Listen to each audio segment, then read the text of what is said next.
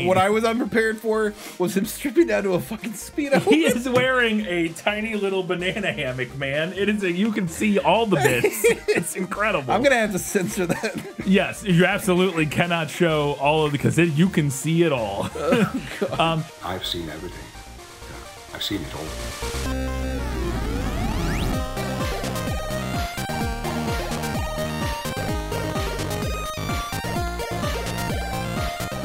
Hello and welcome back to the 193rd episode.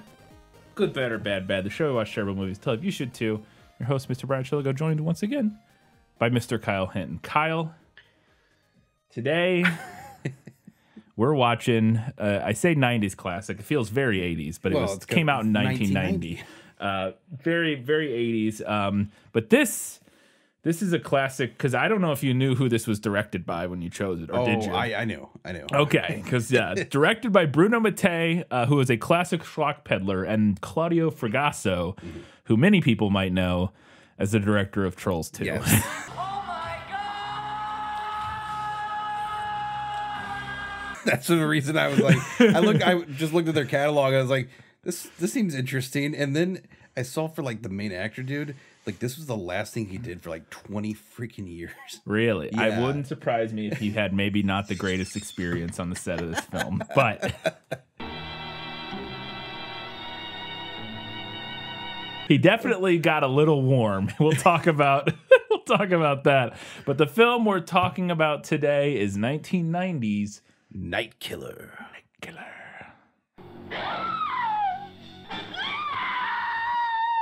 Which, honestly, the whole, like, mask and everything feels like a Lloyd Kaufman type.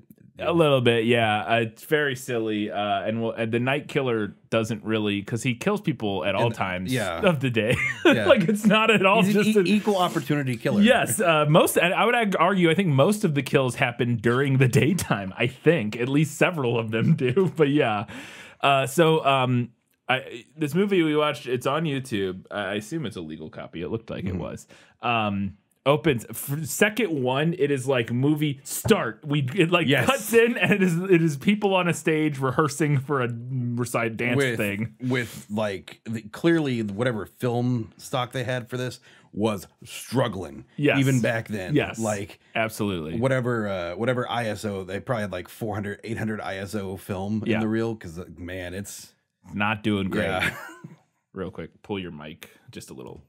Yeah, there you go. You're fine. Okay. This is like 4 inches away from me. It doesn't need to be that close, but it was like here, and it could just be there, like 6 inches. That's better. In that ballpark. Okay. Good microphone etiquette, Kyle. Brian's an expert. It's important. So anyways, opens up on this people rehearsing for a dance. And the dance they're doing is incredible. Music is fantastic. It is very 80s. Yes, just the worst synthy, like generic, like clearly royalty-free music that they could get or whatever.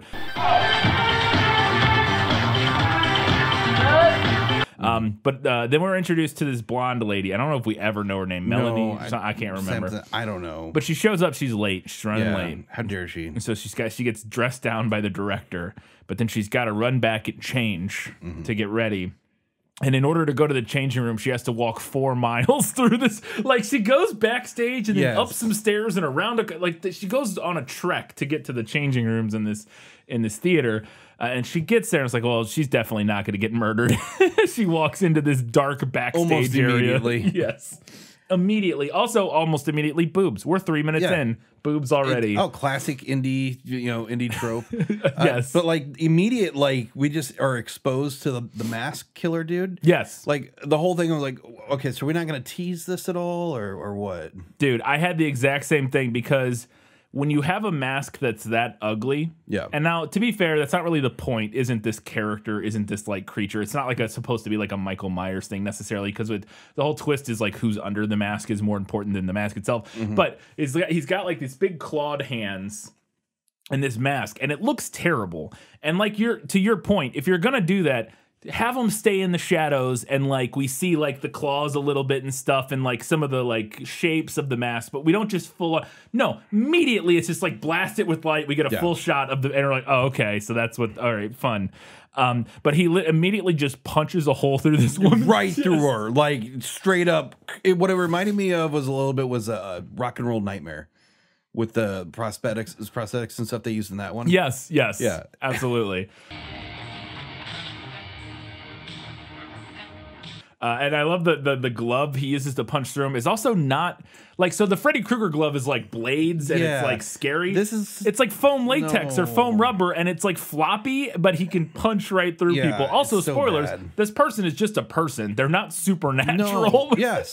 But they can absolutely punch through people's chests. Okay. It's amazing. But the director then is upset. Cut back to the stage. Director's upset. Worst improv. Oh my God, dude! I had the same note. Clearly, the director of the film just said, "You're annoyed at him. Do you have any dialogue for me? Just make it up." It's like one straight minute of stammering. Yes. And struggling with a cigarette. Yes, and trying to figure out like, oh, you guys are terrible. You're so bad. I can't. I just. I'm a little nervous. You have to forgive me. Please. Just do it out me. Do it out me. It's just like, and you're not joking. It's like a minute of that, and you're like, oh my God. It actually kind of reminds you of a Neil Breen film, actually, with some of the way that that just like kind of keep repeating the same thing over and over again. We're very well connected. Just keep the gifts, drugs, and girls coming our way. But then the director, she's so mad. She's got to go find the blonde who's late, still again now, after she didn't come back from changing. So she goes to the changing room, and the monster is there, and it tries to kill her, and she just runs away. And it's like, okay. It also like, oh, sorry, it does slice her. Throat. Yes. Well, I didn't realize that because the rest of the time we will see her, she has no visible wound and is not bleeding at all, although she acts like she does. So, because she gets away after she gets slashed. And she like all stupid people in horror movies, she runs not to where the people are. No. She runs up into the balcony. She's in the balcony, for some reason. And then she's trying to yell to them, but again, because her throat's slashed, she gets the Planet of the Apes treatment. Yes, yeah. And so she can't. But again, even though there's no blood, there's no nothing, whatever, fine. And then also, when he finally catches up with her, all of a sudden she can scream because she starts screaming. I was gonna say it's the PG-13 rating. Well, it's not. Maybe not with the rest of this. No, this is not a PG-13 movie at all. Not even a little bit. The maniac cut her into pieces and then fed her to the fish. It's enough to make my stomach turn just thinking about it.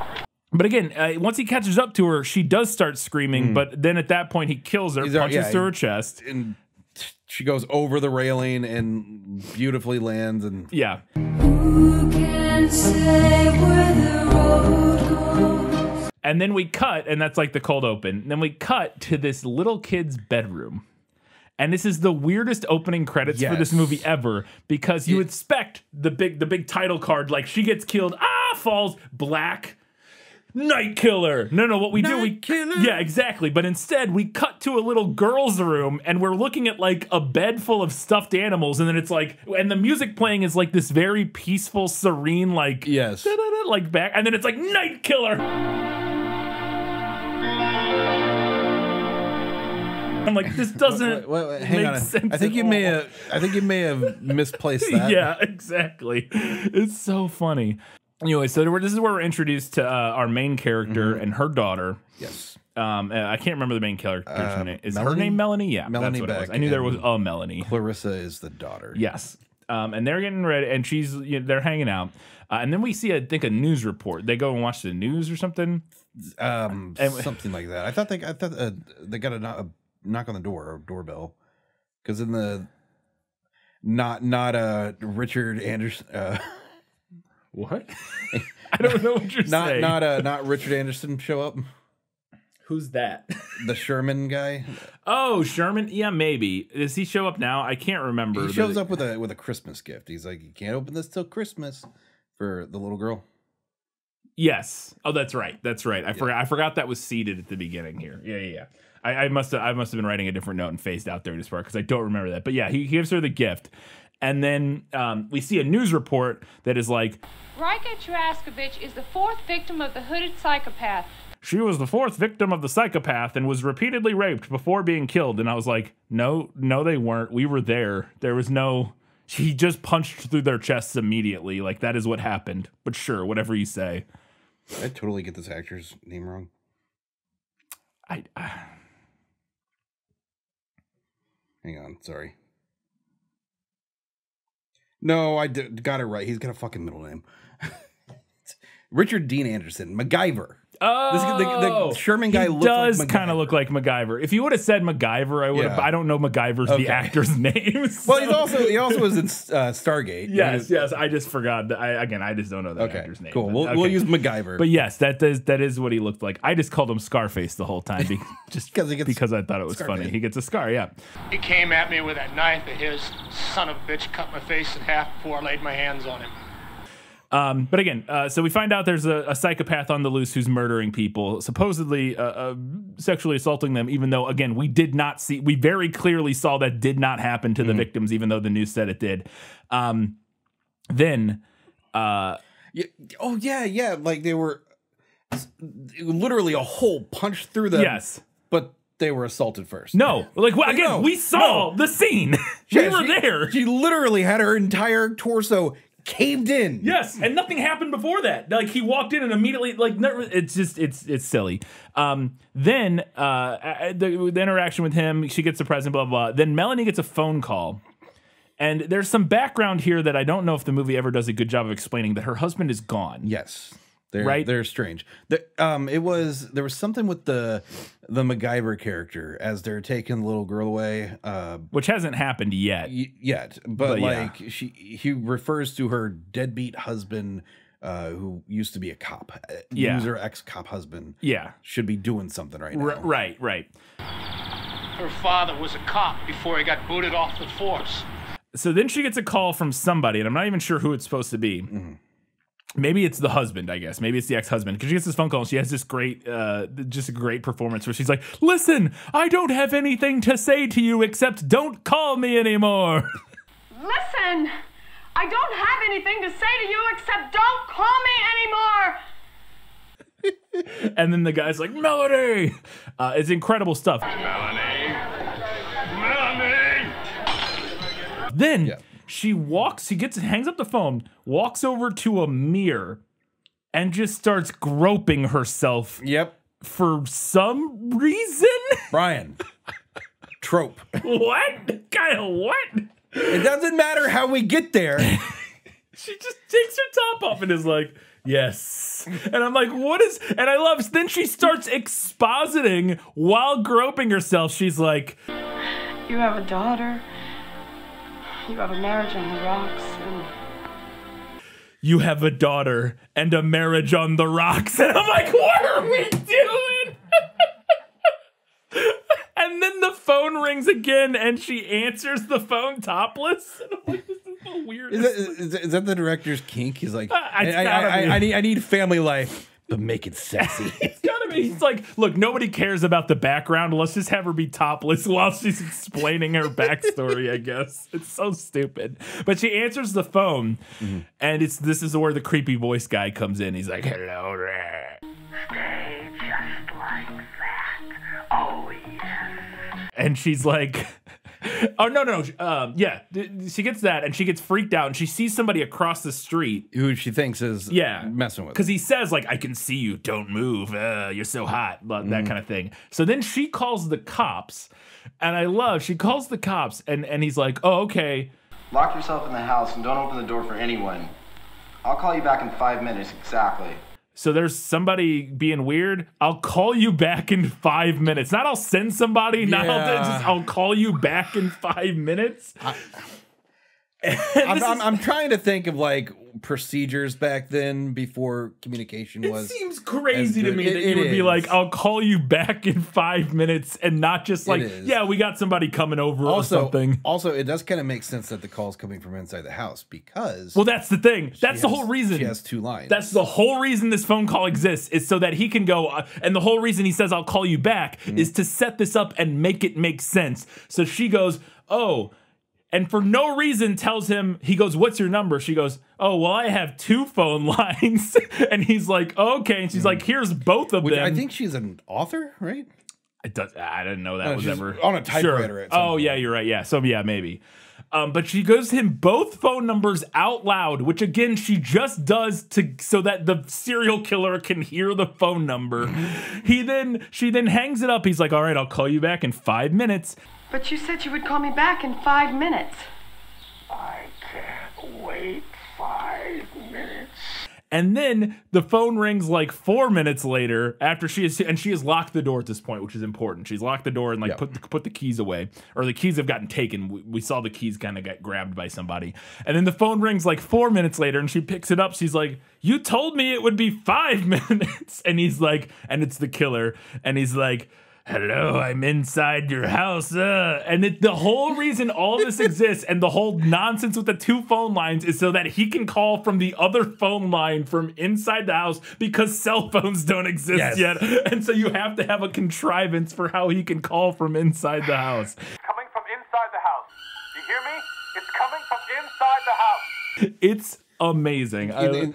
It also would only, I guess it would make sense that her being like an author, that she would have like a business line and a home line. I'm not saying it's outlandish for a person to have 2 phone lines. We had 2 phone lines when I was growing up before cell phones. I just think it's funny that they go through this whole rigmarole of explaining it out loud just so that when he calls from inside the house, the audience is like, oh, because she has a second phone line, because otherwise that wouldn't work and it wouldn't make any sense. It's pretty dumb. But anyways, also her phone has the most insane phone ringer that I've ever heard. It sounds like a small animal or something. Like I don't know. It's like it's like the weirdest phone ringer I've ever heard. It's wild. The 80s were a weird time. Yeah. So anyways, that's because when she answers the phone, she's like, I told you, you told me it would be 5 minutes. And he's like, I can't wait 5 minutes, Mrs. Beck. I'm too horny. I'm too horny. It's incredible. Anyways, so then she tries to escape, but she can't because she locked herself in, which is what the cop told her to do. And this is again why deadbolts in houses don't have a key part on the inside. It's normally like a handle you can just turn, so you can get out even without keys. You don't have to have keys to get out of your own house. Man, I also think they intentionally changed that because if you notice, every time she uses the lock, it wiggles around. So I think they just installed that for the film. I think is what's going on. Yes, we need your deadbolt to be from like the 1960s. Yeah, exactly. Anyways, so then the hilarious thing, so she's running around, she's trying to get away, and then the phone rings again, and it's the police. Yes. And she picks up the phone. And he's pretending to be the husband? Yes, the killer also has the phone, is pretending to be the husband. Yes, it's obviously some sort of sick.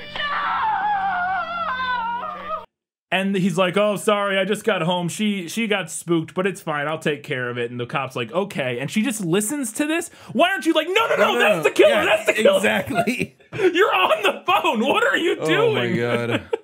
She just doesn't even try to tell them, like, no, actually, that's the murderer. But then she escapes into another room where she gets a gun. Yes.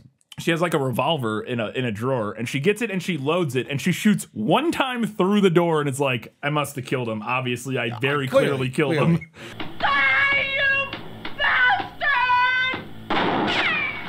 And then he's just fine. Loaded one round. Yeah, I know, but I thought she had a whole drawer full of bullets, but maybe not. Anyway, so then he comes around the corner and is like, you didn't get me. And then it cuts. It fades out. Like, we don't see what happened. We cut the black and... We do see him take the mask off, but it's framed where we can't see his face. But we see her look at him like, We cut to, is it the hospital, I think. Okay, yeah. In which we have the detective walk and talk. Not Johnny Cochran. Yes. Dude, he reminds me so much of the... character from Seinfeld that's based off Johnny Cochran. Oh yeah, Jesse. He does have a similar kind of like. I'll give you 10 seconds to get the fuck out of here. I'll rearrange that rat face of yours. You understand? Put the bomb on? Who told you to put the bomb on? I didn't tell you to put the bomb on. Why'd you put the bomb on? way that he talks a little bit. Yeah.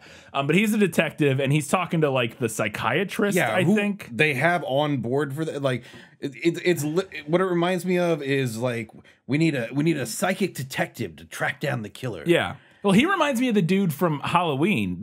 Is it the Halloween movies? The guy, is it Donald Pleasance? Well, yeah, but yeah. Mike Myers was a patient. Right.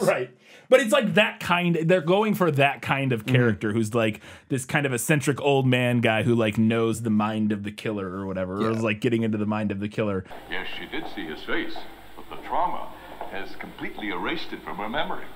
But he's like the psychiatrist, and they're like doing a Sorkin walk and talk around the hospital, and they're like, yeah, she doesn't remember anything. The important thing is that they're explaining here is that Melanie does not remember anything about the attack or what happened. Like she went into a trauma response and wiped it all from her memory, pushed it all out. Yeah, basically.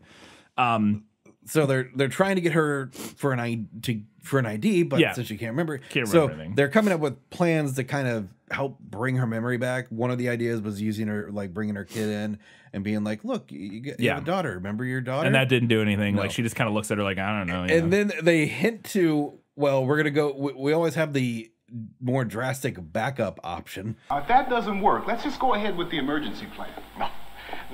That's sheer madness. See, I missed that line, and so the fact of what happens at the rest of this movie was like the most insane thing that had ever occurred. God. I didn't even know there was a hint at what they were going to do, but that's I didn't know what they were going to do, because who would ever think about doing this? The most insane premise or like a possible idea that they could come up with. Yeah. But she doesn't recognize her daughter anymore, so that when she gets home from the hospital, they decide that the daughter needs to go stay with these friends. And that's where Sherman shows up and with his wife, and they're gonna like take in the daughter while Melanie's like kind of out of it and not all there and that sort of thing.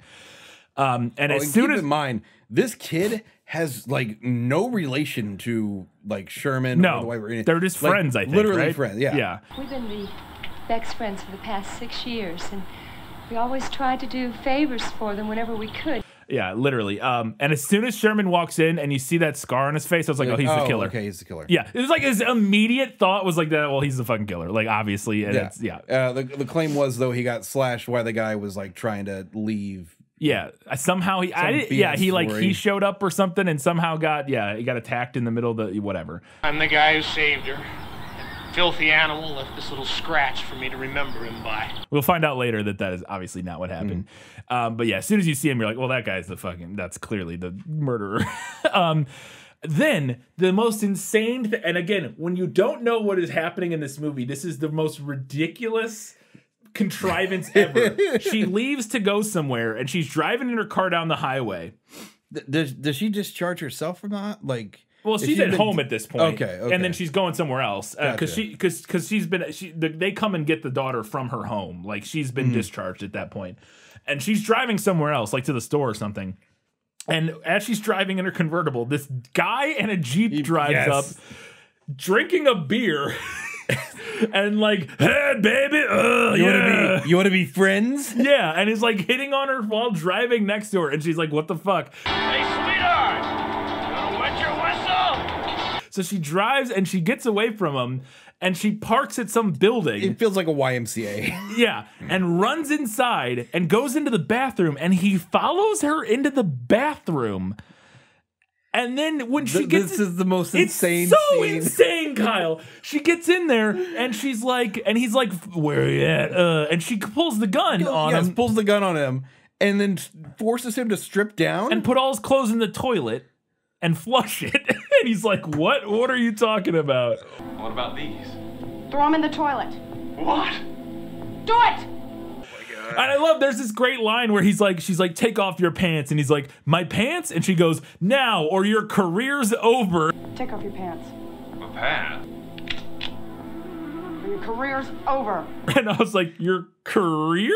But everything's alluding to that she knows him, but nothing's direct. I will say that's an interesting twist when you find out later that maybe subconsciously she did know what was going on. I mean, she in the moment saying your career's over while holding a gun on him makes literally no sense. Yeah, just reach into the toilet and grab your clothes. It should be easy for you, asshole. You're full of shit yourself. Like, perfect lines for a woman who thinks she has got like a deadbeat shit husband. Shouldn't be anything new for an asshole like you. You're full of shit yourself. Yes, but again, she supposedly does not know who this person is. And I did not realize what was going on here, Kyle, so it's insane. What I was unprepared for was him stripping down to a fucking Speedo. He is wearing a tiny little banana hammock, man. It is you can see all the bits. It's incredible. I'm going to have to censor that. Yes, you absolutely cannot show all of it because you can see it all. I've seen everything. Yeah, I've seen it all. So then she leaves there and goes to the beach to kill herself and just starts drinking. She has all the medication. She has every medication ever. 12 pill bottles on a blanket on the beach and is just drinking out of a flask and downing pills. And he follows her and finds her. Whoa. Are you not going to say the freaking line, talk about whenever he's leaving the building? Oh, that's right. I forgot about that. It's like the greatest line delivery ever. I forgot. I do have that here. As he's leaving, the guy's like, "Where'd your clothes go?" And he turns around. He goes, "Hey, bud, what happened to your clothes?" I got molested in the little boy's room. I got molested in the little boy's room. I got molested in the little boy's room. And what the fuck is this guy? Why? The way he delivers it is unhinged. And that's the thing. I was like, she has the weirdest luck. She went from one crazy psychotic serial killer to a completely different crazy psychotic serial killer.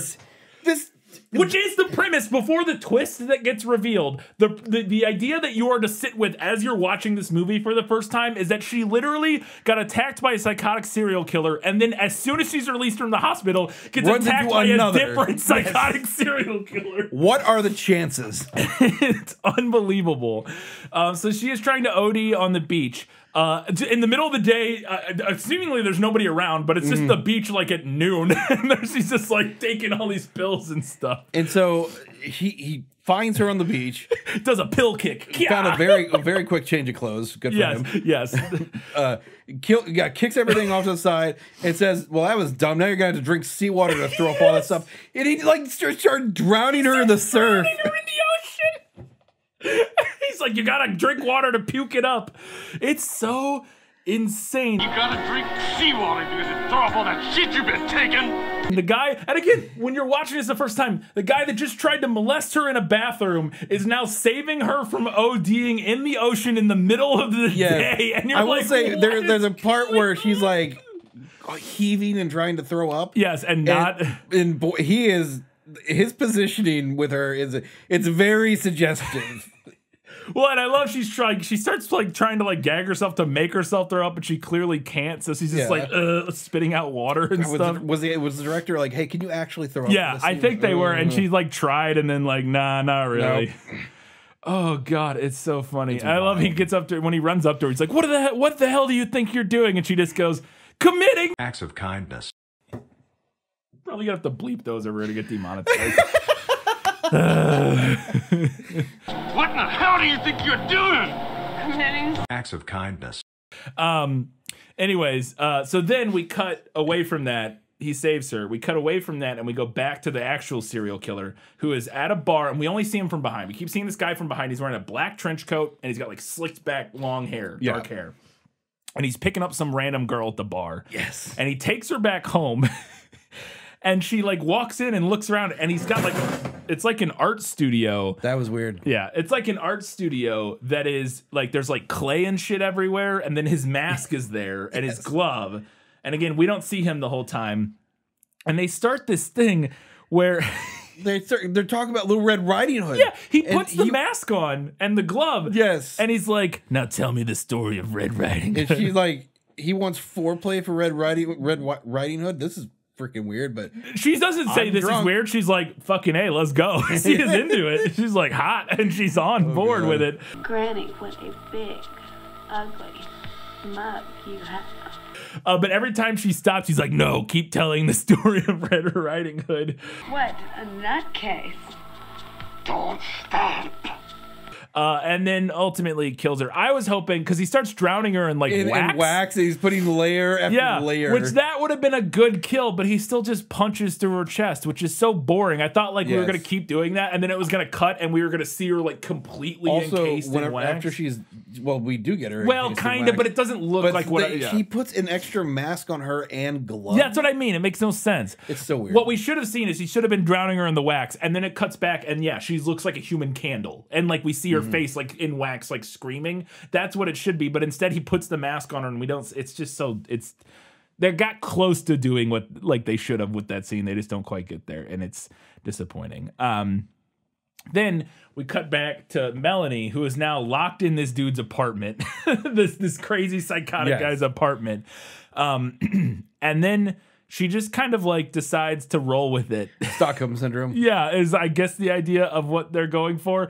At one point, she gets the gun and is threatening to shoot herself, and then he's like, "Do it, do it." Brian, who paid for part of this movie? Definitely wasn't Kentucky Fried Chicken. Dude, I guarantee you it was not. There's no way that Kentucky Fried Chicken saw the premise for this movie and was like, yeah, definitely put our logo in that. $15,000. Yeah, no. 100% what happened was they just used it and didn't care that it was there. Fried chicken and French fries. But yeah, that's right. He comes back with KFC, and she's threatening to shoot herself, and then she asks him to do it, and then he is going to, or no, but he says she doesn't have the courage to do it, but he's like, "I'll do it for you," and then she's like, "No, don't kill me," and then he's like, "But I'm gonna screw you," and then he clicks it, but it's empty, and it's like blah blah blah, and basically he just decides.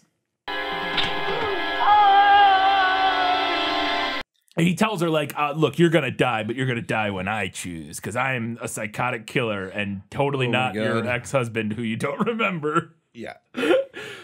Then we cut from that to an aquarium, because we have to have the aquarium scene. Yes, this whole thing is pointless. Pretty wild. It's just another victim for the serial killer.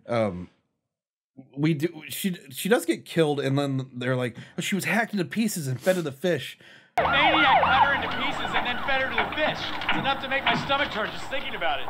I would like, okay, I can understand you not having time to do that, but you could do like a cutaway thing of some red dye with some fish food or something like that, and them eating, like the fish eating some stuff with this red dye.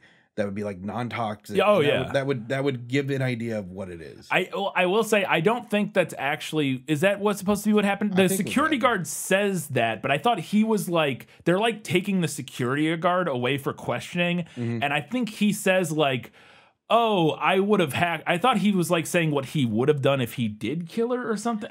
Maybe I misinterpreted that, but there is a mention of her being hacked because we see her body come out on a stretcher, like in a bag, and it doesn't seem like pieces. It seems like a whole body. I don't know. Who knows? Whatever. But my favorite part of that scene is she's running away from this guy forever in the aquarium. And then when he finally catches up to her to kill her, and her glasses have gotten knocked off at this point, and he finally catches up, and then we get the punch through the chest shot, and when that happens, her glasses are back on her face. Yeah. I was like, oh, cool. That clearly was shot first. Yeah. Then we go back to the little hotel room where Melanie's being held hostage, and boy, oh boy, was it clear that they had like 8 lights in that tiny little room, and it is like 900 degrees in there. Yes, because they are sweating their asses crazy. They're sweating. They're so sweaty. He ties her to the bed and is like, "We don't really see anything here." Also, knowing that we know now, it's like, boy, this is getting like, it's insane. Did this guy just? I have thoughts. We'll get that at the end whenever the big reveal happens. Yes, it's very bad. Then there's this great thing. We cut away, and it's another news report, and I love this news report. I think we're like outside the hospital, and they're like talking to the police department. They're talking to the psychiatrist guy and the other detective. And at one point, somebody says, a clinical examination of the patient revealed an inordinate amount of seminal fluid. An examination revealed an inordinate amount of seminal fluid, which is an insane sentence. But then they say, and I guess this makes sense when you find the reveal later. They say, "We swallowed a whole bottle of barbiturates, and we saved her only by pure chance." She swallowed a whole bottle of barbiturates, but we saved her. And I was like, what? When did that happen? How did you save her? She got kidnapped by a guy. And again, because at this point, you don't know. When I heard that, I was like, hang on. Damn it. Hang on. You guys didn't do anything. It was the crazy serial killer dude. Yes. And that, again, it all works in retrospect once you find the twist out. But before that, you're like, what is happening? Well, it just makes the movie make no sense. And again, it's kind of clever once you find the twist out, but it's just their method of getting from point A to B is the most insane. Yeah, and it makes you feel like you're losing your mind watching a movie. And again, it's kind of effective in that regard, I guess. It's interesting, but holy cow. Then we see another shot of her like playing with the gun. I think she loads a real bullet into a real gun, which is don't do that. Now it could be a dud bullet, I guess, but and then she shoots a hole in the mirror. Like she shoots the mirror, and the weird nerd neighbor guy who like I think he's like the person running the motel. Like the motel or whatever. Yeah. Okay, yeah, he shows up and is like, "What was that? I heard a noise." And the guy Axel is his name. We'll find out later. Who's like the other serial killer looking guy, shows up and tucks a $1 bill into his, it's like, he paid off. Hey, $1. I know it's the 80s, but like, come on, inflation, right? Yeah. And again, this is where it works when you realize what the twist is, because he has this thing where he goes inside and he confronts her, and she seems like she's like remembering something, and he's like shaking her, and he's like, "What do you remember? Do you remember?" He's like, "Do you remember anything or whatever?" Do you remember? And they'd said in the scene previous that if she remembers the face of the killer will probably murder her or something like that. Yeah. But he is shaking her and being like, "Do you remember?" And I was like, wait, but he's definitely not the Nightkiller guy. He's a different guy. Yeah. But then again, it works out. He's trying to see if she remembers so that he's like, "Oh, it worked. We're done with this ruse that we're doing." But in the moment, none of it makes any sense. But no, again, it's everything that makes this film wild and insane is all flipped on its head at the end. Yes, and it's wild, and it almost kind of works when you get to the end. It's utterly insane. No, it's completely insane. But like the parts throughout the movie, it's the worst strategy on the planet. Yes, like practically but the parts in the movie that were driving me crazy while I was watching the movie, once the reveal happens, you're like, okay, I guess that kind of makes sense, because there were so many notes I had where I was like, what? Why do the cops know this? Why does this know this? Yes. and you feel like you're losing your mind while you're watching the movie, but then at the end you're like, oh, okay. But yeah, it's still utterly insane, the actual plan they had. Now, if that doesn't work, let's just go ahead with the emergency plan. No. That's sheer madness.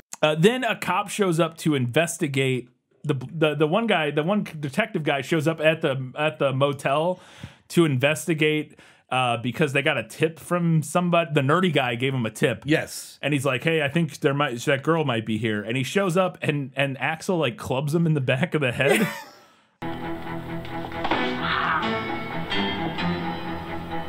And I was like, what? Guy's like looking for a reward. Is like, you know what your reward is? Me not beating your goddamn skull in. Yeah. Wasn't there a reward? You want a reward? I'll give you 10 seconds to get the fuck out of here. Yeah, it's wild. And then she's able to escape. The Axel takes her out to like make a phone call or something. This phone call is fucking wild. It's incredible. It's wild, especially because when you get to the end. What? Because he's working with them? Yes. Yeah, and so he's doing like a whole act, I guess. Yeah. It's crazy. Look, you're the ones who started all this. This time the ball's in my court.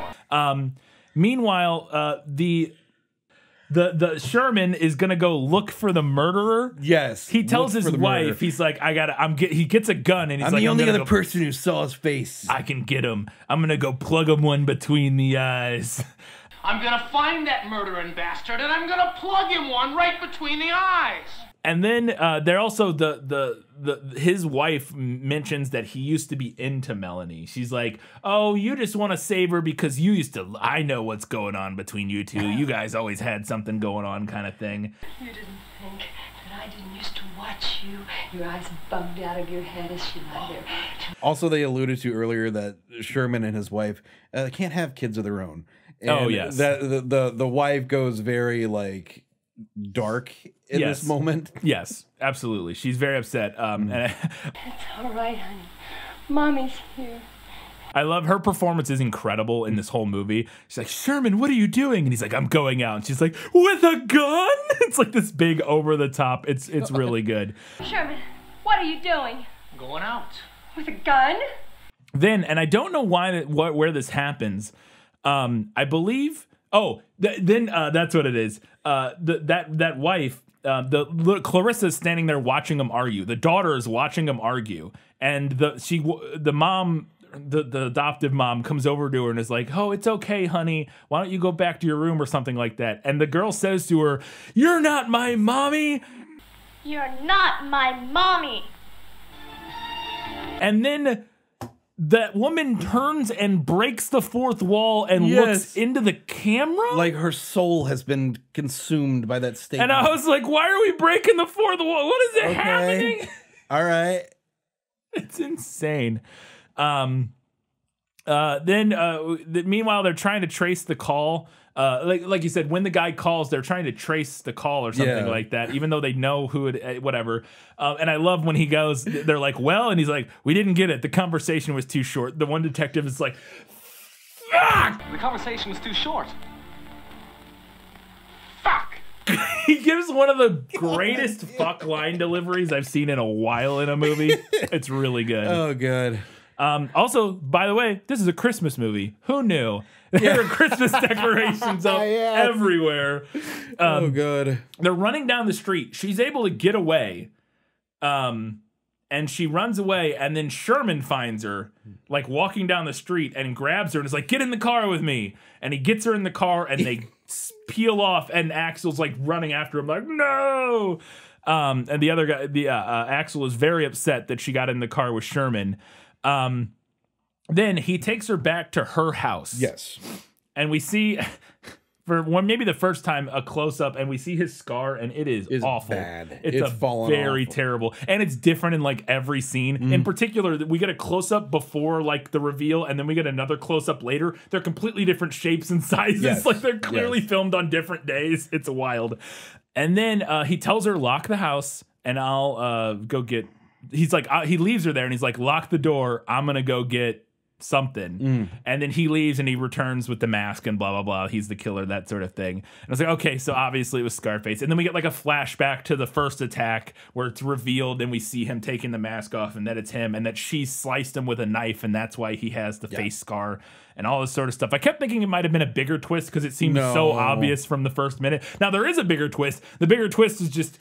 the insane shit we'll talk about here in just a second. So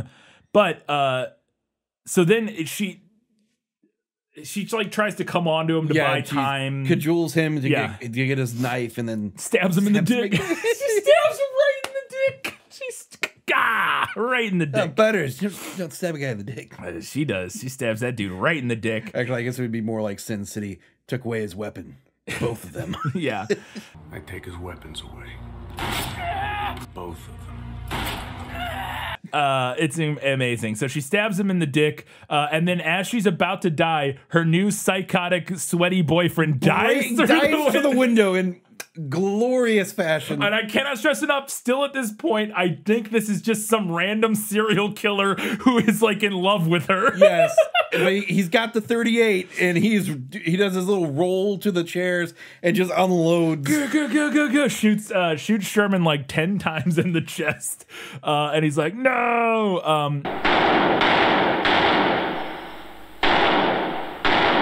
And he totally falls over and dies. And then we get the big reveal. And then we're at a press conference with the detective, with the doctor, of them revealing that the second serial killer dude was the ex-husband the whole time, and this was a ruse to make her relive her experience so that she would remember. That's some That's some insane shit. It's also not even what happens. He doesn't remember. The actual serial killer just finds her again and kidnaps her to kill her, and they follow him and then kill him. Like, it's not like... The funny part of that is the detective alludes to that earlier on. Oh, does he? Because he's like, well, if we let out that she's alive and knows things, maybe he'll just be more determined to come back and finish the job. That's literally what happens. Yes. But thanks to your TV appearance a while ago, you practically gave him the idea. That is literally what happens, and like she never has to remember anything in a way that matters. By the time she remembers, like, he already has her. She stabs him, and then the Beck shows up, and like it doesn't. It's so stupid. I don't know who made the suggestion of doing this of this. Ploy. You mean in the universe? Or? Within the universe. Yeah. Because it seems like it's all an excuse for this is he a sergeant or a lieutenant? I don't know, whatever, yeah. To be like, hey, I'm going to be the worst human being on the planet for the sake of the investigation. I want to be a serial killer for a few months for the investigation? I'm going to abuse my wife for a few months for the investigation. Also, when you're tracing my call, I'm going to drop the N-word hard ER. Oh my God, I forgot about that. I'm going to make you wish you were never born, man. Avalade. Oh my God. To my coworker for the investigation. It's so unhinged. He's clearly just an awful human being who used this all as an excuse to abuse his wife and be a massive racist to his coworker. Oh my God. Oh God. It's incredible. So yeah, and it's an interesting, here's the thing I'll give this movie. It's an interesting idea. I was not seeing it because it's so fucking insane. It's so insane that you're like, wait, what? That cannot be what the actual plot of this movie was. And that's what it was. It was her husband. And yeah, because she couldn't remember anybody, she didn't know that it was her husband, and just thought it was a different psychotic serial killer that had kidnapped her. So congrats, they did it. Yay, happy ever after. So they're kind of like kissing and having a nice moment as meanwhile their daughter is opening Christmas presents. Yay. And the gift she got from Sherman was the mask. Was the mask. I guess he had a third one. Yeah, and she puts it on, and she's like, "I'm back," or I don't know. She says something. What is this mask supernatural and corrupts people who put it on? Who knows? Well, they say in some point they're like, "What effect is all this going to have on her?" Well, what I'm worried about is what it'll do to the daughter's psyche, because she went through a lot of trauma. I think the idea being that like. This whole situation like messed her up, so now she's gonna be a killer or whatever. Fucking whatever. But yeah, she's got the mask. Freeze frame on her. Credits roll. And I was like, what a wild film. You know what? I mean, it is something else. It is wild. Absolutely good bad. It's incredible bad. This movie is amazing, fantastic. And again, the twist I cannot stress enough is. One of the more unhinged twists we have ever seen in a movie like this, where it's straight up just, oh, surprise, he's her ex-husband. Yeah, who's just pretending doing the most to be insane shit on the planet. Yeah, it's kind of incredible. If you don't keep up your end of it, you're dead. It's kind of incredible. Absolutely check it out. That's going to do it for this episode. As always, you can do us a favor by heading over to patreon.com/GBorBB. Support us there. Get access to some bonus content. We're recording 2 new bonus short episodes today. One of them we're talking about soaping. I'm just going to leave it at that. The 90s were a weird time. 90s were a weird time. And the other one, we're looking at a grocery store training video with some of the sassiest employees you have ever met. And it's great. So those will be our bonus episodes for the next couple of months. So look out for that over on Patreon. You can also support us by heading over to tpublic.com and search for our stuff. You can buy our merch. We got, t-shirts, all that kind of good stuff. Yep. Really appreciate that. I have a podcast called This Film Is Lit. We're talking about movies that are based on books. When this episode is out, our most recent episode will have been, I think, still Alice in Wonderland. I don't know if our next episode will be out, but no, I think it will be. By the time this is out, our next episode, our most recent episode will have been High Rise, which is it's a Tom Hiddleston movie with Jeremy Irons from like 2015. It's like a thriller dystopian thing. I don't know. I knew nothing about it. We haven't watched it yet, so I don't know anything about it. That sounds. Yeah, it's Tom Hiddleston, Jeremy Irons, and then a couple other really interesting people. But Anyways, I think that'll be the most recent episode when this is out. And yeah, that's it. Fucking awesome. Keep watching movies. Definitely go check out. Definitely Nightkiller. It's on YouTube. Check it out. It's crazy. It's so good. It's just unbelievable how insane it is. Like, I literally, my jaw was on the floor the whole last like 10 minutes of the movie. Like, that can't be what is happening. It is. That's what's happening.